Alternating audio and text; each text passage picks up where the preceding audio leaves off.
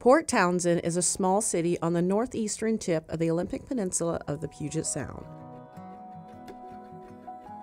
It was the home to the Clallam tribe and other smaller groups before settlers arriving in 1851 when it became Puget Sound's customs port of entry.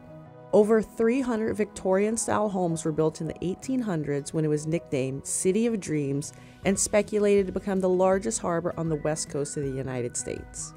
Now it is a popular tourist destination best known for its Victorian architecture and natural beauty.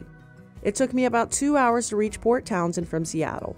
I boarded the 11:25 a.m. ferry to Bainbridge Island where I disembarked and drove a little over an hour before arriving.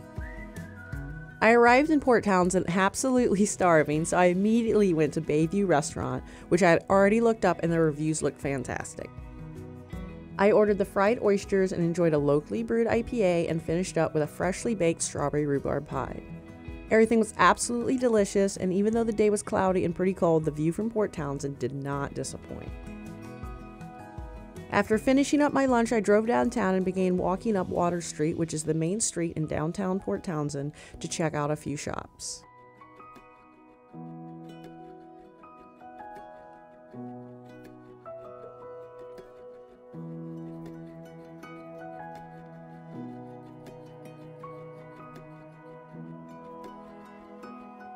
It was getting late in the day, so I decided to make my way to Port Wilson and Port Worden Historical State Park.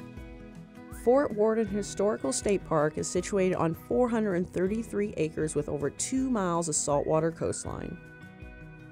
I spent most of my time near Port Wilson and enjoying the beach and lighthouse views.